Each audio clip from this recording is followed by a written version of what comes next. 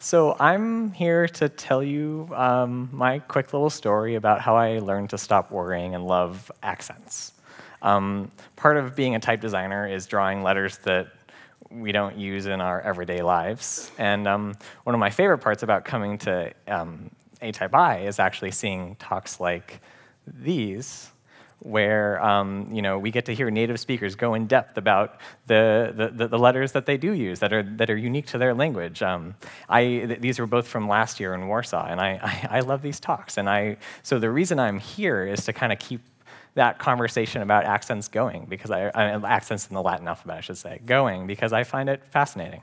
And if you are a native speaker who's shared your expertise in some way, doing a talk, writing an article, tweeting a tweet, whatever, thank you. It's really helpful to have data points from native speakers.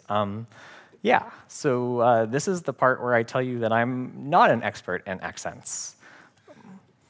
I am a native English speaker. I have very limited cultural background or personal experience to draw from. I did not study this in school. I did not do a dissertation on this. So I get that it's a little weird that I'm up here occupying airtime in front of an international audience to talk about a subject that I am a little bit ignorant about. I guess as a native English speaker, I'm equal opportunity ignorant of all accents, which I think works in my favor. But that's why I titled this talk, How Not to Draw Accents. And the reason I hope this is helpful to someone here is because I probably represent the majority of type designers out there who are drawing characters that we only have a cloudy sense of how they're actually going to be used and what's actually acceptable or unacceptable when it comes to their design. I also kind of want to tell you my personal journey, because I used to think that drawing accents was a real chore, and it's definitely been a source of stress for me. But now I see it as a really important and fun part of my design process, rather than merely a production task. And the thing that kind of helped facilitate that transformation was kind of learning about all the rules that go into drawing accents, and then going out into the world and seeing how comically often these rules are broken. So here is my journey. Why did I used to hate drawing accents? Not because, yeah, it's work, and I don't like work, but it's all more about what accents represent, which in the development of a typeface, when accents start to get drawn is usually when the typeface is kind of moving from a design phase to a production phase. So, from dynamic to static.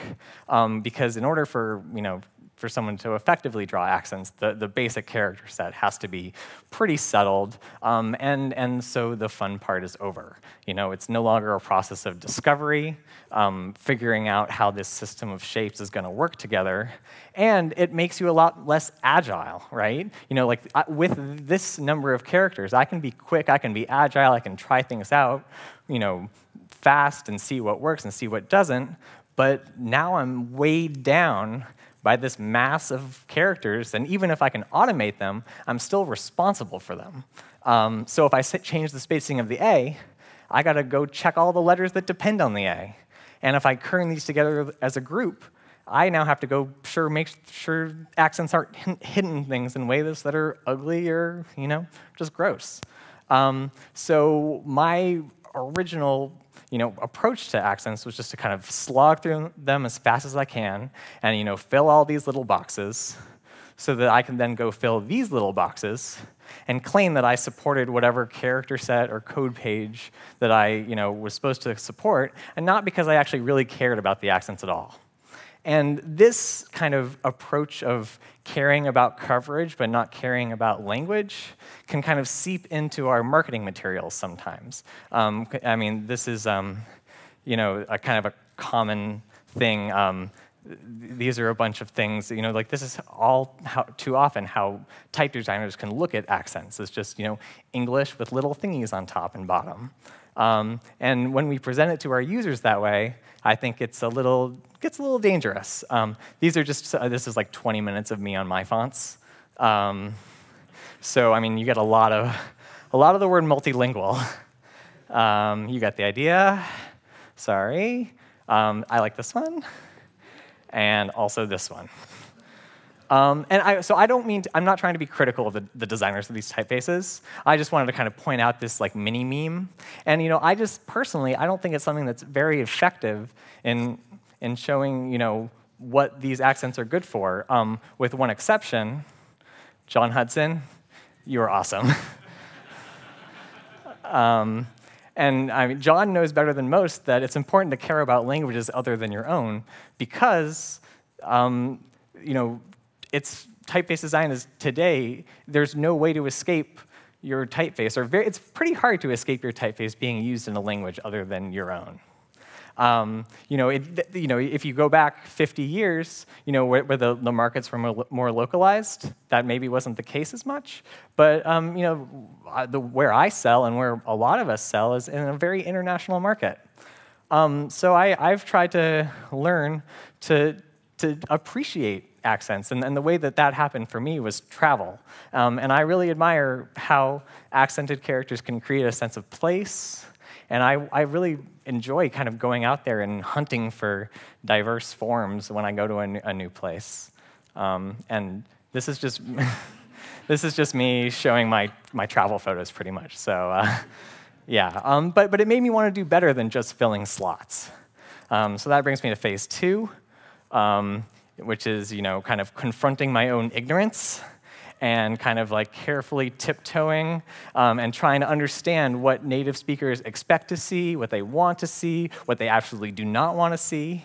And now I have an additional source of stress because I actually want to make people happy. I want my fonts to be usable, and I don't want to piss anyone off. Fortunately, there are a ton of resources out there. I already showed the talk from last year about the insects project, but I'm just going to kind of quickly go through these. I'm happy to post these more later. But yeah, the insects project is a great resource on Eastern European accents. The diacritics project goes through and actually details how each shape by shape can be drawn. This is the page explaining like the different forms of Karen that go next to different letters. An article in I Love Typography called On Diacritics is a pretty nice piece by David Regina. And also this series by Bianca Burning about how language and culture can affect the design of letter forms. There are also kind of more language-specific resources. Vietnamese typography is a great one by Donnie Trung. So and what I like about this one is it's not very prescriptive. He's not saying you should do this. He's saying, hey, you can place it here. So this is stacked accents. You can place a stacked accent this way, or here's an example of it being this way, and it kind of goes through the different options that you have. I think a lot of us in this room have used this page by Adam Twardok, how to draw an ogonek, sorry. And also this page about drawing thorn and eth. Another interesting resource is the context of diacritics, which doesn't show you how to draw accents, but shows you where letters usually get paired together in different languages. So you can see like what actually is important to kern. And the last and very useful resource, you'll see some photos from this later in the talk, is Fancy Diacritics, the Flickr pool, which is curated by Florian Hardwig. But it has contributions by a lot of people. So with these resources, I kind of have been able to kind of build myself up so I feel confident that I can make accents without offending anyone. But the problems with kind of relying too heavily on rules described by other people is first, these pages were all created by individuals, whereas languages are spoken by communities. So, I mean, it's only one data point in a sea of opinions, and a very knowledgeable or academic view might be different than, a person on the street reading a sign. And so that's why I kind of like to go to streets for inspiration. I love seeing signs like this, because you look at this and you're like, okay, that's like a cool O with the tilde. And you're like, okay, wait, this is taken in Stockholm, where they don't use the tilde, So that's actually an O diaresis. And I was really surprised by that. That's my surprise face.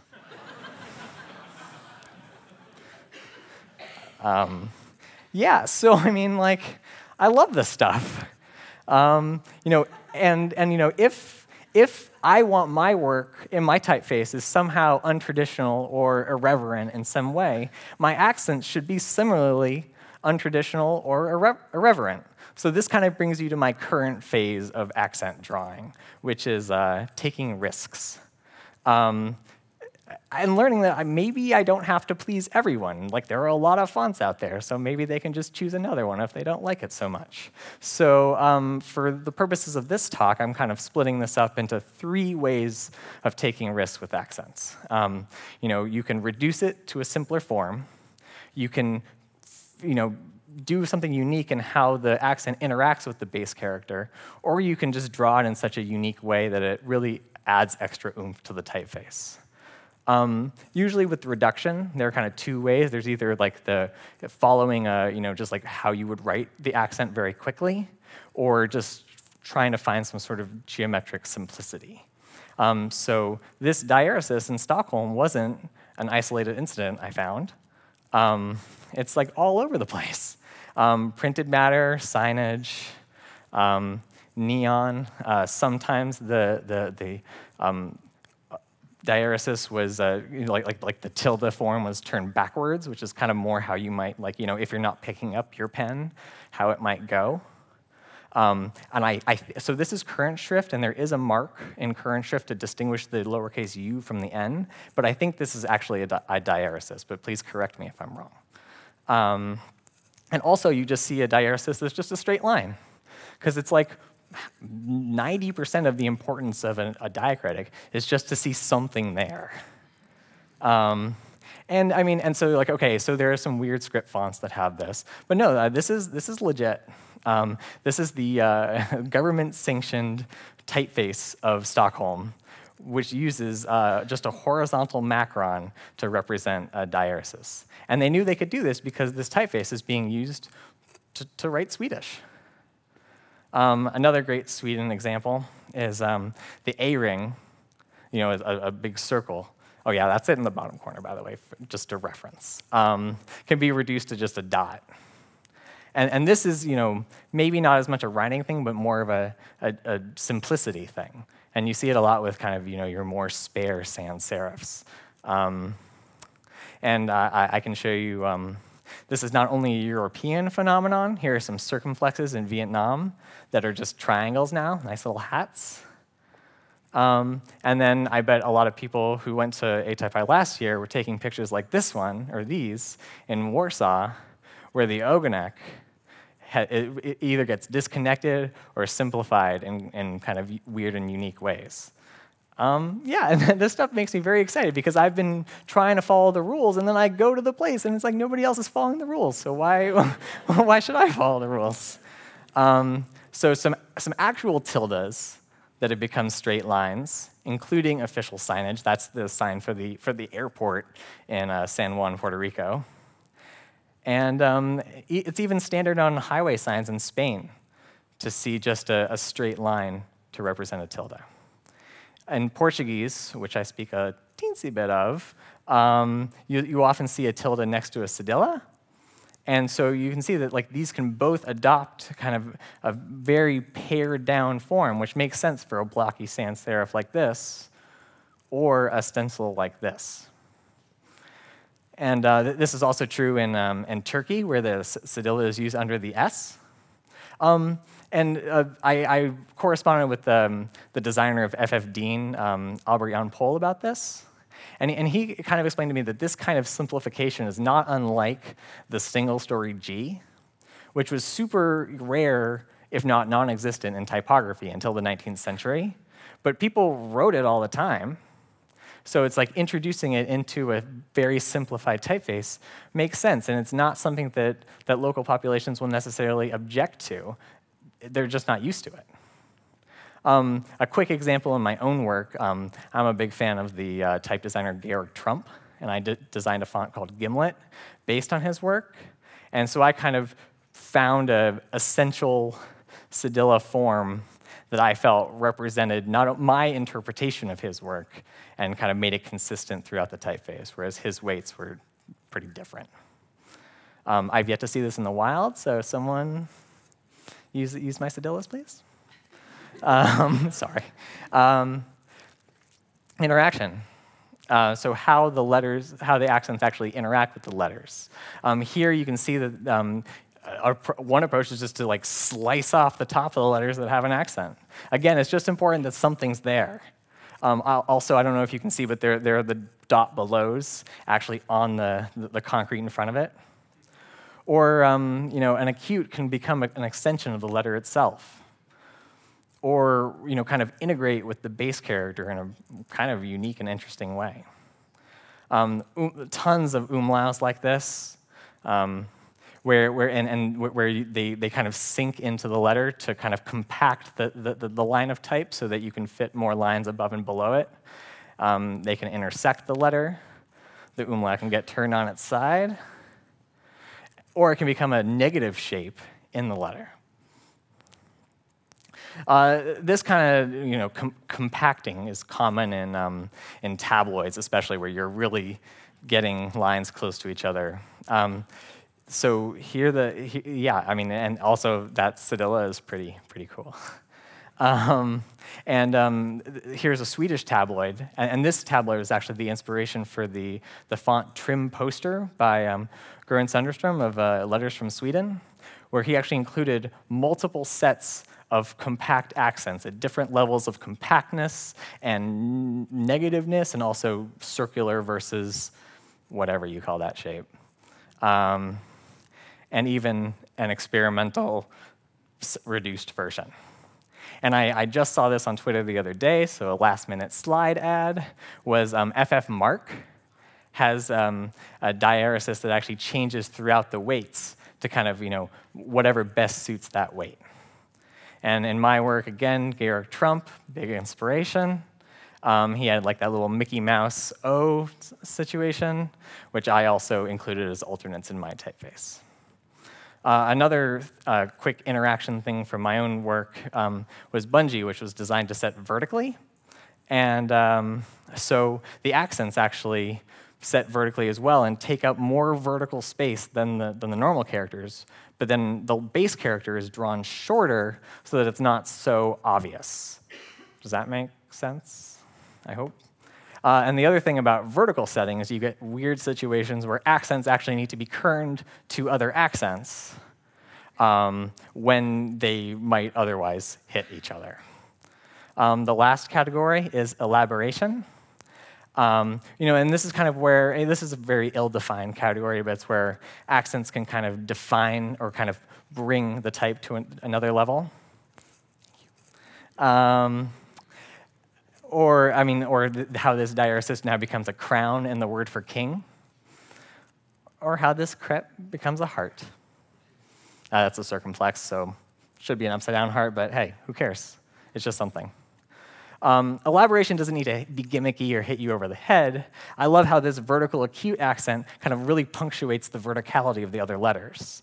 And in type, like the masters of elaborative diacritics are the Czech designers like Voltek Pressig. Where, you can see like the Karens are kind of falling on their sides, and the rings are open and kind of extend into the letters. More recently, I've really appreciated like the super thin diacritics that some sans serifs have. This is a Schick Torges Dia, and local designer Etienne's Triade, coppers and brasses. In my own work, for my fonts that I do for Font of the Month, I really try to actively seek out ways to make my accents special in some way. I want to find some accent that's emblematic of what the typeface is all about. So this typeface is about bracketing, tapering, and shadow, and all of that is kind of reflected in the cedilla. This typeface is about kind of geometry and super pointy diagonals, so I really wanted the Ogonex to follow that with that just form. And you'll see that same form in the Vietnamese hook, and also just like a very straight Vietnamese horn. for me, accents have become an opportunity to make sure all the elements in my typeface actually add up to something. Because if I can't find at least one special moment in my, like where I could draw an accent in kind of a special or non-traditional way, maybe this typeface isn't all that special to begin with. So it kind of makes me, it's kind of like a check. It's like, is this actually worth putting out there? And perhaps the accents I'm most proud of are in my typeface fit, which kind of combine all the three categories, reduction, interaction, and elaboration, to kind of fill space. The idea with this font is to just fill space, whatever space is available. So the accents had to be super wide. They had to be compact, so the letters kind of respond to the accents around them. And then also, this typeface is just so pared down that the ogonek that also gets radically simplified, as well as the cedilla, and the cute, circumflex, just a hat, and also the O gets flattened out so that there's a minimal white space or black space in this situation. The tilde gets straight line, but I was a little scared about this one, so I did do an alternate tilde. You gotta, I want to make people happy still. So yeah, and then the fitting also happens in Vietnamese, where the letters have to get super short to accommodate the stacked accents. And I did include an alternate set of accents, which are not fitting, in case that's what you want. And those alternate set of accents are also available for all the other accents as well. Oh, and the A-ring's just a dot. So yeah, that's pretty much the story of how I, an English speaker, have been trying to take my accent game to the next level. Type today does many of the jobs in display that lettering used to do, and that's especially true on the web. So I would love to see type adopt more of these cool techniques from lettering. It's a weird and wonderful world of unusual letters out there, and I hope we can kind of use our entire character sets to reflect that. Thanks. Oh.